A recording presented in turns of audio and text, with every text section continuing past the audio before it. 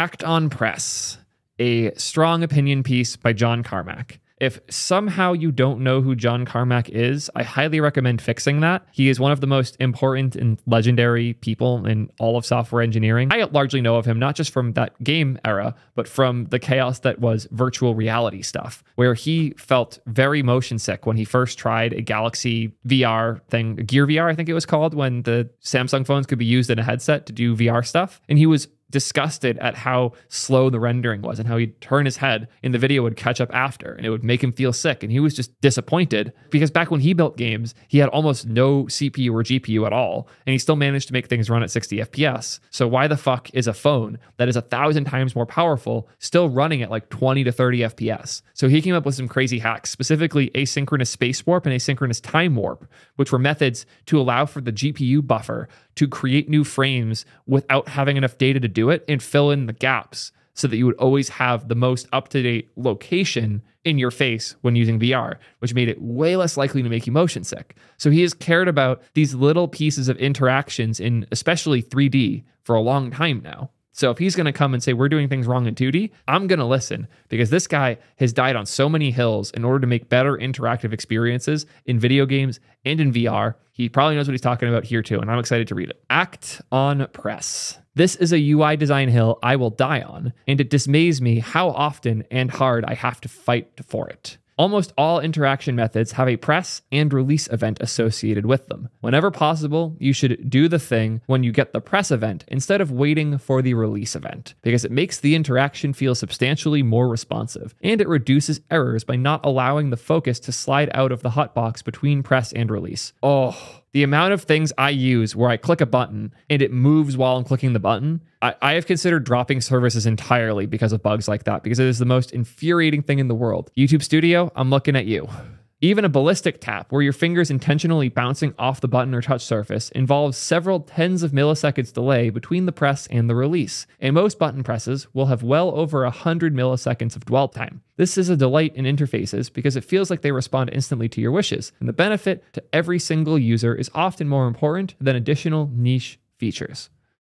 I have this counter component. I'm currently clicking on the increment button. When I let go, it goes up. When I'm holding it like I am right now, if I move the mouse out of the way and let go, it no longer counts it, because it's not on mouse down, it's on click. And if we go back to the code, you'll see on click is what we have bound.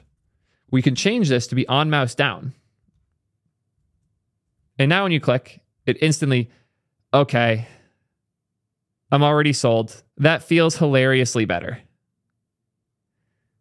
That, like, you can't tell because you can't see exactly what I'm clicking, but holy shit, that feels significantly better. I'm mostly sold. The one thing I would be unsure of is there's plenty of times where I click and realize I clicked the wrong thing, so I move off it and let go, and losing that would suck, because I'm clicking, moving the mouse and letting go, it still counted that click. But for almost everything I've ever built, yeah, this is better. Keep talking. You have me paying attention, Carmack. There is a delight in interfaces that feel like they respond instantly to your wishes, and the benefit to every single user is often more important than additional niche features. Yeah, he leans a little harder than I do in the make everything really pleasant thing. Meh. Checks and balances, benefits and negatives. Game developers with simple UI toolkits tend to get this right more often, but sophisticated app designers will often fight hard against it because it's mostly incompatible with operations like interactive touch scrolling views, long press menus, as well as drag and drop. Being able to drag scroll a web page or view with interactive controls in it is here to stay, and nets out way better than having to use a separate scroll bar. But there are still tons of fixed position controls that could act on press, and it's good UI design to favor them when possible. Like here, if you were to try and scroll past this, it will likely click when you're doing the scroll on mobile. Do I want to actually test this quick? Am I actually going to do that? Flex, call, text, 2XL, P8, W fault. And change this to a div. Items, center. There we go. And now I can mount way too many of these. Now it's guaranteed to scroll. I'll just use my local IP address on my local network. Cool, that worked. So now I have on my phone the same code. It still handles scroll fine. So I don't even buy the scroll argument. It's like I'm scrolling and none of these are getting changed. I'm like intentionally holding increment and moving up and down, and it's not triggering.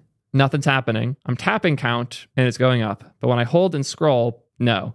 It seems like mobile environments are smart enough to not trigger onMouseDown. So we're good. It means we can probably just use this. I wasn't even sure that would be the case. I'm happy I learned that. And I'm sure a lot of people in comments are going to be like, wow, Theo, you didn't know how onMouseDown works. And the other half are going to be like, holy shit, I had no idea it worked like that. Because most people don't know these intricacies, because most of us just use the thing that we're told to use, which in this case is onClick. And since this is what everybody uses, this is what we all use too. But it seems like onMouseDown's honestly a fine option. And yes, drag and drop sucks, but drag and drop's a different enough thing that we should treat it differently anyways. So I am even more sold than I was before after that demo. Yeah. In the early days of mobile VR, the system keyboard was a dedicated little OpenGL app that responded instantly. With a full internationalization, it became prudent to turn it into a conventional Android app, but the default act on release button behavior made it feel noticeably crappier. The design team resisted a push to change it and insisted on commissioning a user study, which is a corporate politics ploy to bury something. Yeah, the amount of times I've had obviously right things get shut down because somebody said, well, where's the data? And insisted on doing some stupid fucking study about something that was obviously wrong where no user wanted it because they just wanted to block you. Yes, well, we need to commission a study is the best way to keep somebody else from doing the thing that is right. And yeah, I was irritated at how they tried to use leading questions and tasks, but it still came back one of the clearest slam dunks I've seen for user testing. Objectively fewer typos, expressed preferences, and interview comments about the Act on Press version feeling crisper and more responsive. Yeah, I can't imagine keyboards ever being on release. Like when I'm typing, I am pressing the A key now. I'm still holding the A key. But the thought of a keyboard input that doesn't immediately make the keys appear when you press them is really silly. The idea of a light switch where you click the button and you have to let go for the light to actually change colors. The way the real world works isn't on release, it's on press. Like imagine you turn your key and the car doesn't start until you let go of the key. No. Duh. Why do we do this wrong? So I won that one, but the remaining times I brought it up for other interfaces, I did not. And you'll still see Act on release throughout the Meta VR system interfaces. Well, you have one more advocate now, John. We don't always agree, but goddamn, are you right on this? Even more so than I thought when I first saw it. I'm happy I sat here and took the time because this is an obvious win, and I'm legitimately going to consider moving things away from onClick and to onMouseDown in a lot of the things that I build going forward. That feels significantly, obviously better. And as per usual, John Carmack is just right about shit when he talks about it. So thank you for bringing this up. Thank you for taking the time to write that. And thank you all for watching. Let me know what you think in the comments. Are you going to go on mouse down some stuff? Because I know I am. Until next time, peace nerds.